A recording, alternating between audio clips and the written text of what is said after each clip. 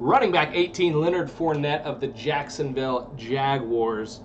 He is one of the most fascinating cases in football. 76 catches, 522 receiving yards, 1,152 rushing yards, 4 yards a carry, and yet through all that, only 3 touchdowns. For an offense that wasn't bad, I mean, Gardner Minshew had them going up and down the field. They had DJ Chark, who was a top receiver.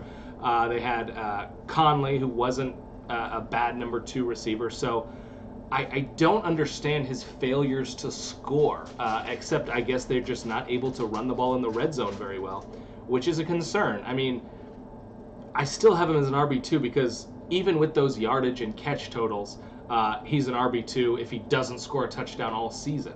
But I have him kind of right in the middle of the pack of RB2s, but I feel like if he doubles that touchdown total, which isn't unreasonable, even if he tripled it, you would say, well, that's reasonable for a guy at this production value.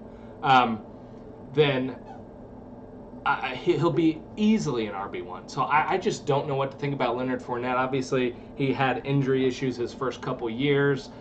Will Gardner Minshew, regress this year a bit, as sometimes quarterbacks do in their sophomore season in the NFL? I don't know, but I'm down to take Fournette in the 3rd or 4th round for sure as my RB2.